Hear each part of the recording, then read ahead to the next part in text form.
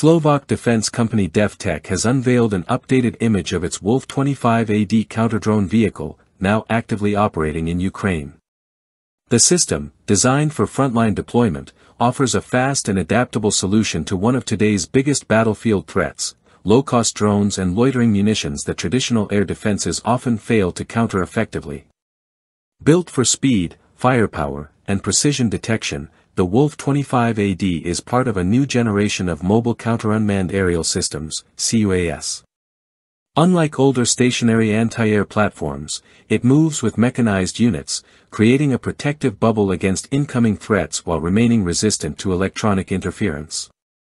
With 360-degree coverage and the ability to engage while on the move, it provides short-range protection where conventional systems leave gaps.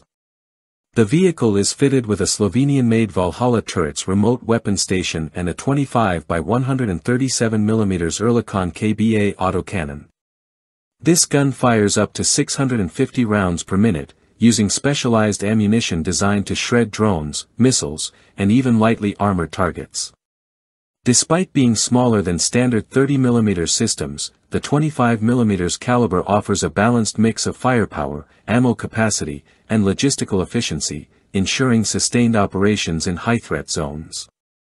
Detection is handled by a multi-layered radar and optical system. For AESA-AMR radar panels give it all-around coverage, capable of tracking up to 150 aerial targets simultaneously. Depending on the type, threats can be spotted at ranges from 5 km for commercial drones to 20 km for fighter aircraft. A Lotus Light electro-optical module adds thermal and daylight imaging, improving engagement accuracy in all weather conditions. These sensors, also used in other European air defense platforms, can even track artillery shells in flight, making the Wolf 25AD a versatile asset beyond drone hunting. The Ukraine conflict has made clear how cheaply built FPV kamikaze drones and modified civilian UAVs can disrupt frontline operations. In this environment, mobility and rapid reaction matter more than heavy, static air defense systems. DevTech reports that its vehicle has been tested under real combat conditions and has received favorable feedback for its performance, particularly in convoy protection and point defense roles. Although Ukraine is currently the only confirmed operator, interest from other nations is growing as militaries worldwide scramble to close their low-altitude defense gaps. DevTech's strategy is to position the Wolf 25AD not as an experimental stopgap, but as an integral piece of modern air defense doctrine.